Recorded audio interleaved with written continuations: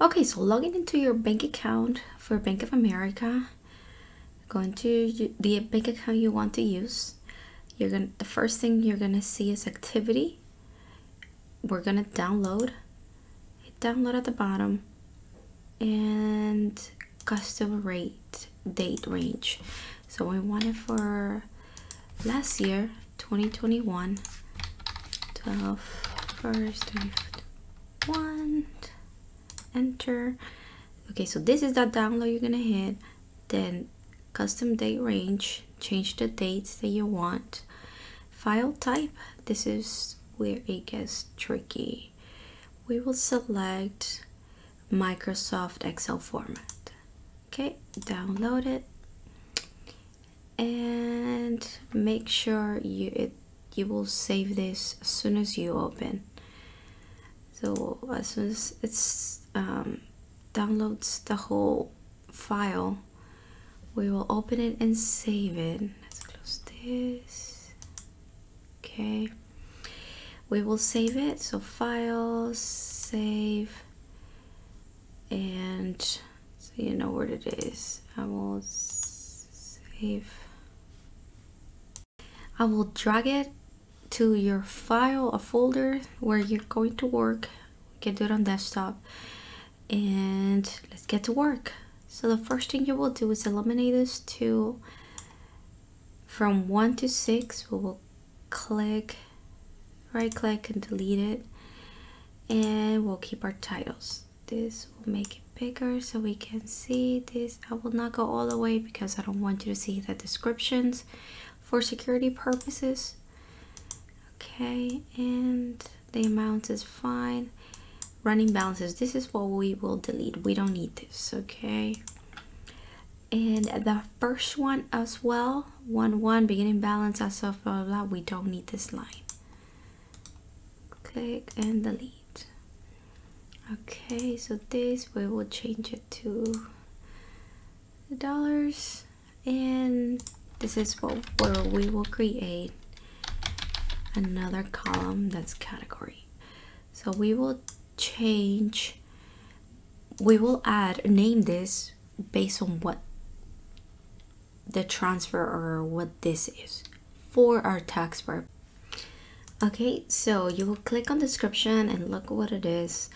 We paid to this company, and this is a contractor that we don't need to send 1099s for because it's a corporation. We already collected a W-9 from them, and they told us they're an s-corp, so we don't have to send them a 1099. So we will list it as contractors, and you will do the same for every transaction.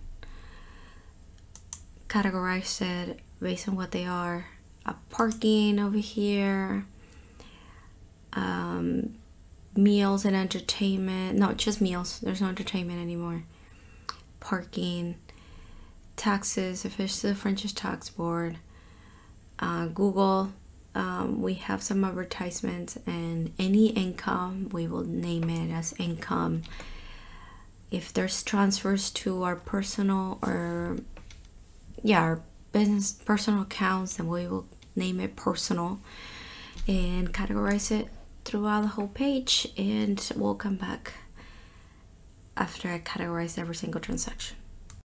Okay, so after categorizing every single item, your P&L or your worksheet should look like this. The line 1 should have date, description, amount, and category, and every single cell after that should have a data, either a day, description, amount, or the name of the category.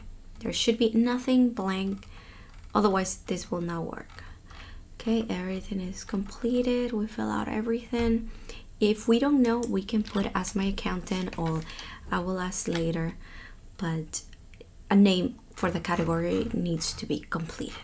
Okay, and what we will do is we will highlight from D164, so basically all of it from the bottom up, make sure we don't miss anything, and then we will go to insert, pivot table, and leave the range. It already already assume the data or the highlighted part, so we don't have to do anything.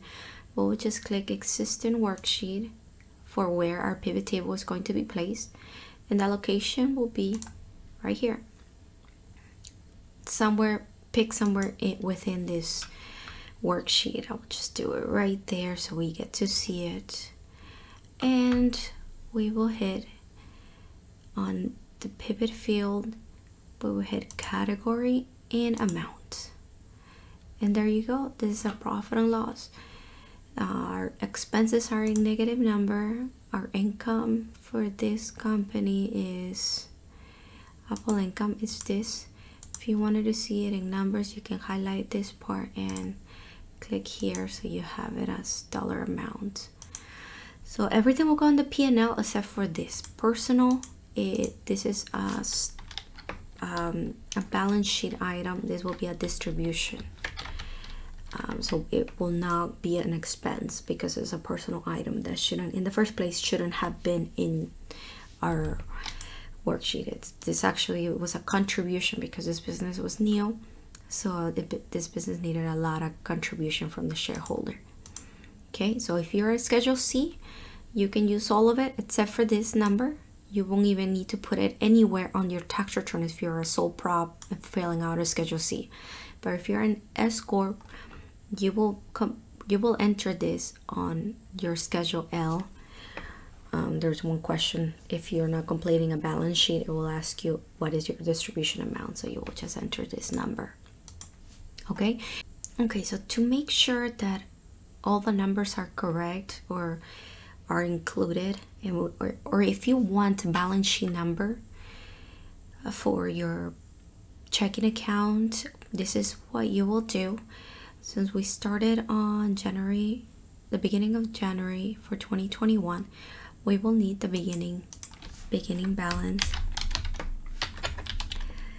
as of 1/1/21. So we will go back on our Bank of America. We will hit statement and documents, look for your 2021, and open the first one in the last month. Okay, so we will do, this is our first month, January. Our beginning number was 20,000. So we will go back to 20,000 right here. We will enter it so there's no conflicts here, and our ending number should be equal this plus the sum of all of our new transactions. Okay, we close out the parentheses right here and click enter, and it's giving us 90, 1, 2, 3, 69. Then we'll go to our December, our ending balance. December 31st, 2021 is 90,123.69. That means our P&L is, our P&L contains all the numbers on our bank accounts without missing or taking any numbers out.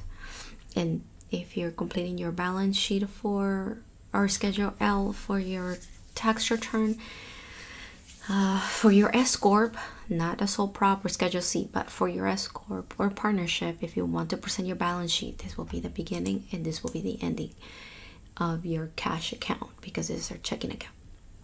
Okay, I hope this helped. Please stay tuned, please subscribe, like this video. If you have any questions on this, let me know and I can create another video to answer more of your questions. Thank you very much.